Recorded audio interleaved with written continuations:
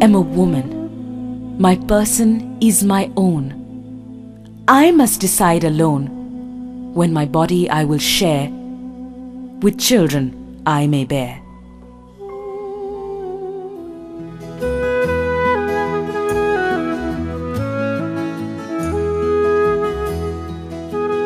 Over 75 million women cope with unintended pregnancies each year. 46 million opt for abortion. Each one of these women is entitled to safe abortion care. The global community, governments around the world have all committed themselves to the human rights of women, their sexual and reproductive rights, their right to choose when and if they want to have a child.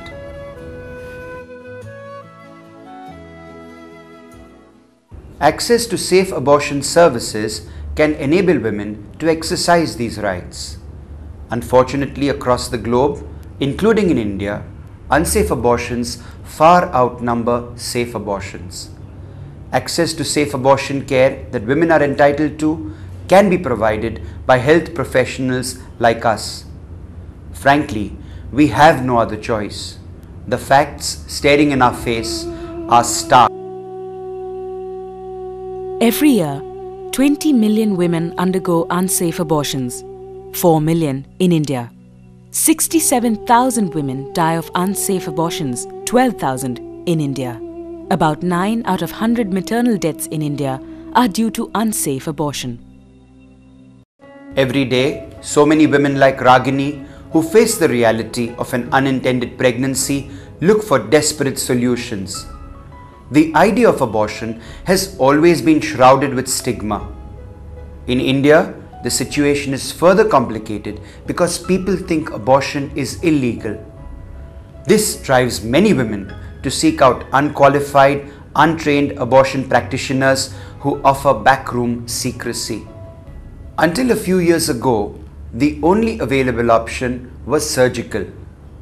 Present-day research has given us new technologies that can greatly reduce abortion-related risks. Manual vacuum aspiration and electric vacuum aspiration have already proved to be safer alternatives to DNC. The novel non-surgical option now available is medical abortion. Most women who approach us are unaware of newer, safer abortion options.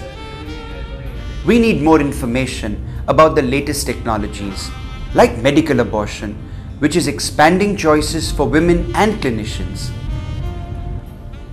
Medical abortion is a non-surgical intervention to terminate early pregnancies, and the combination of mifepristone and misoprostol is the most widely accepted regimen to date.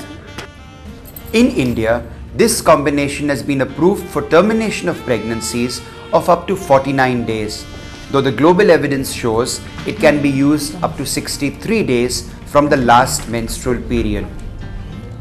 Medical abortions can be used safely even in the most basic settings, as long as backup care of complications or failures is accessible.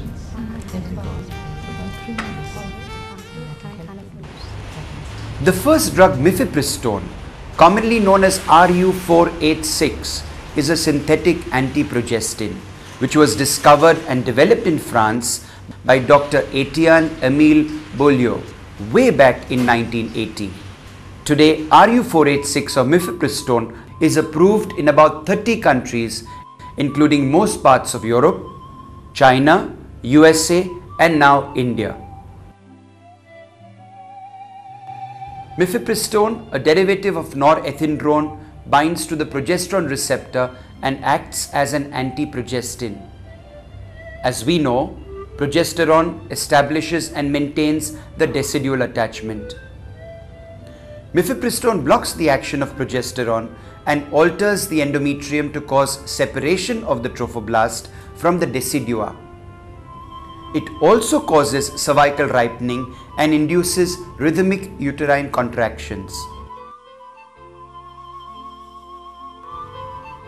Misoprostol The second drug used for medical abortion is a synthetic prostaglandin E1 analog used for the treatment of gastric ulcers.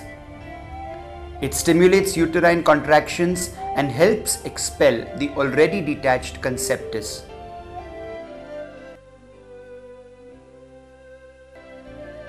The combined action of mifepristone and misoprostol is successful in achieving a complete abortion in 92 to 97% of cases, depending upon the gestational age at use. In February 2002, mifepristone was approved by the Drugs Controller of India for medical termination of pregnancy through 49 days. The drugs are now available under different brand names and can be prescribed by and used only under the supervision of a certified abortion provider. Results of studies in developing countries indicate that medical abortion is effective, desirable and acceptable to women and clinicians. Our studies showed our success rates of 95% were as high as in Europe and the Americas. More than 97% of women with successful medical abortions were satisfied with the method. In fact, 95% of them said they would choose the method again if they found themselves inadvertently pregnant and would recommend it to others. With adequate training and referral facilities, medical abortion along with MVA has a tremendous potential to increase access to safe abortion care and reduce abortion-related mortality and morbidity in rural and remote areas. We also found that in our rural studies where anemia is relatively common, medical abortion is safe. Based on our studies, I believe medical abortion can be offered safely and effectively in urban and rural areas in India. A national expert group meeting was held at the All India Institute of Medical Sciences in October 2002. The aim was to review the scientific information and formulate guidelines for the safe uses of mifepristone and misoprostol, which is a highly effective combination for termination of early pregnancy. The MTP Act of 1971 was largely an empowering act for both women and healthcare providers. It was recently amended in cognizance of the advent of medical methods. As a result, certified practitioners can now provide medical abortion in their clinic, provided they have access to an approved site for backup and treatment of complications. For the purpose of access, the registered medical practitioner should display a certificate to the effect. Of course, it is mandatory that all requirements of the MTP Act be fulfilled. Medical abortion is an easy practice to set up. Except for some basic requirements, I did not need to invest in any big infrastructure.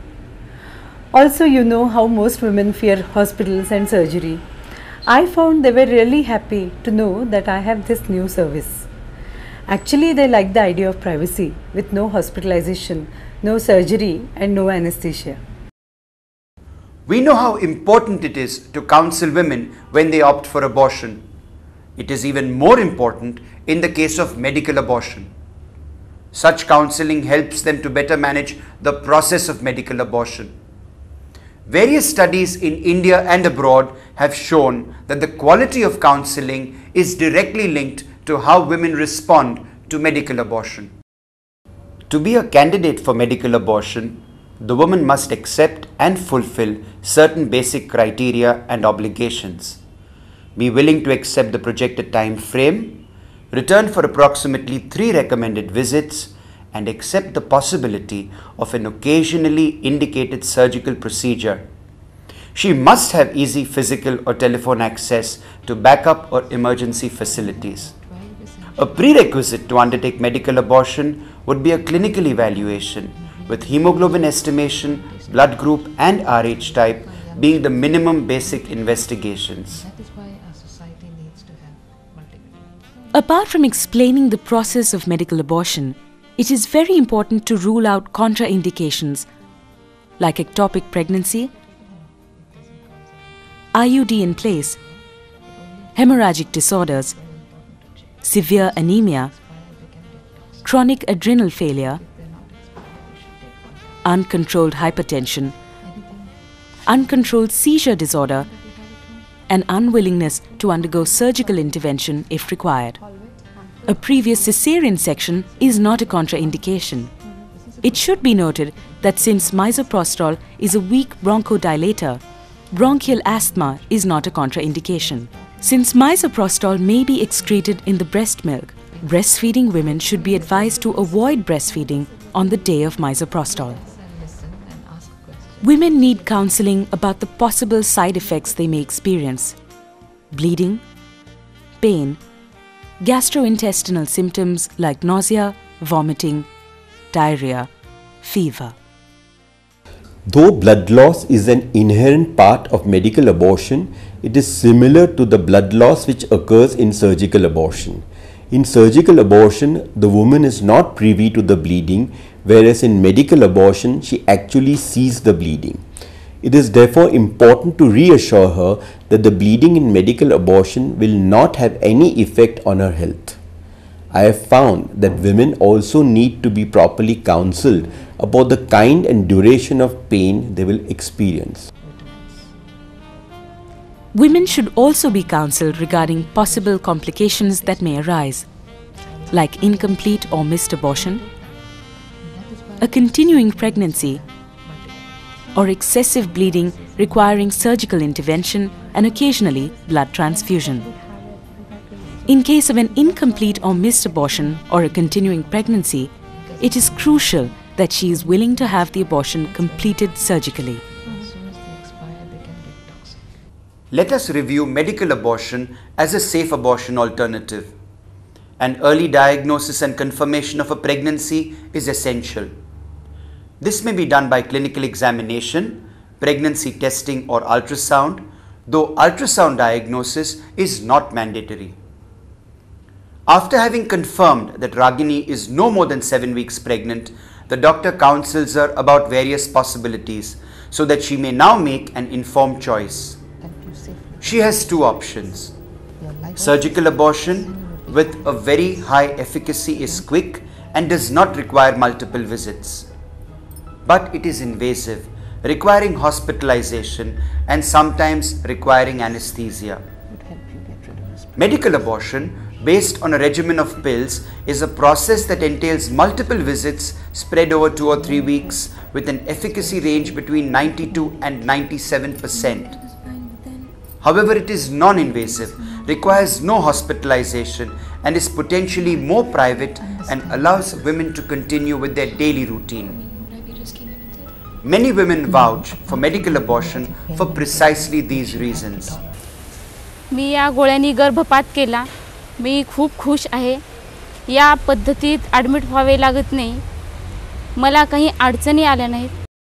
I had no problem, just some bleeding and pain that the doctors had already informed me before. They had given me some medicines, then it was okay. I could go on to my routine, no problem. Medical abortion is basically a private process which simulates a spontaneous abortion. Ragini is surprised. She cannot believe there is nothing more to it. She understands there would be pain and bleeding, but most women find that bearable. She accepts there might be occasional side effects that can be treated with medication. Ragini starts wondering about the bleeding. A majority of women have bleeding or spotting for 2 weeks, though in some cases, spotting may continue for several more weeks.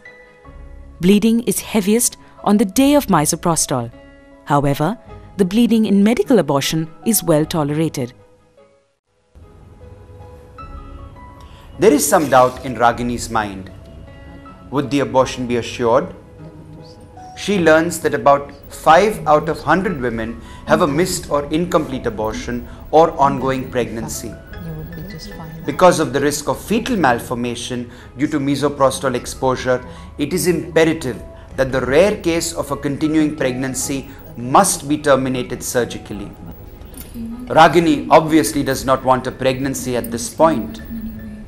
The doctor offers her a bouquet of contraceptive choices, Since there is generally an early return to fertility, the chosen contraceptive should be used soon after medical abortion is administered.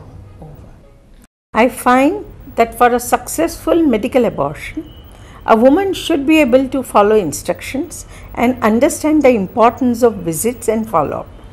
She should be willing to have a surgical intervention in case of a missed or incomplete abortion or continuing pregnancy. In case of medical abortion, one thing I ensure is that she can contact me anytime for a possible emergency. Read it carefully. Ragini seems all set to opt for medical abortion. As per the MTP Act, Ragini's own signature on the consent form is enough to proceed. This then becomes day 1. She can be given the first dose right away. 1 oral tablet of 200 milligrams of mifepristone on day 1. While the traditional recommendation has been for a 600 milligram dose, evidence-based research testifies to the effectiveness of a 200 milligram dose.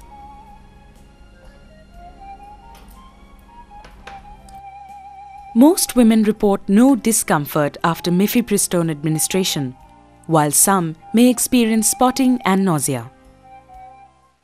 In around 5% of cases, complete abortion occurs after mifepristone alone. Even then, it is advisable to complete the entire protocol with misoprostol and the follow-up. As she leaves, Ragini is instructed to return 48 hours later on day 3.